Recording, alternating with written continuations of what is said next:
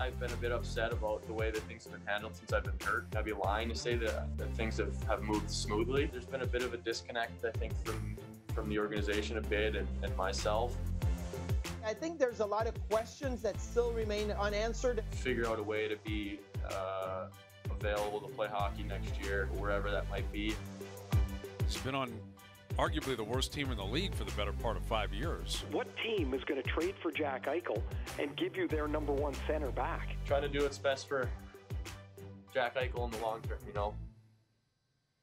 That was Jack Eichel yesterday after another lost season in Buffalo, more than half of which he missed with a neck injury. Several of his Sabre teammates spoke to the media today, and while most declined to comment on what the captain said, they did talk about the leadership group and how some may not be back next season.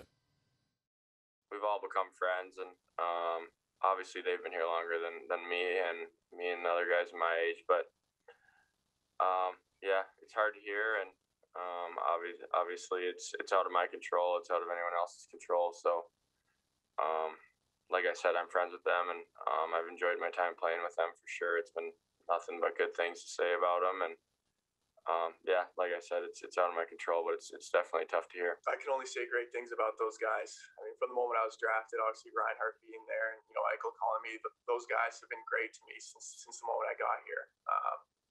They've helped me, get my feet wet in this league and learn, and they've always, helped me out so much and given me so many tips. So, whatever happens with them, it's out of my control. What happens in the summer is up to Kevin and those guys, and like all I'm gonna do is focus on myself, and I'll do whatever I can to become a better hockey player for next year.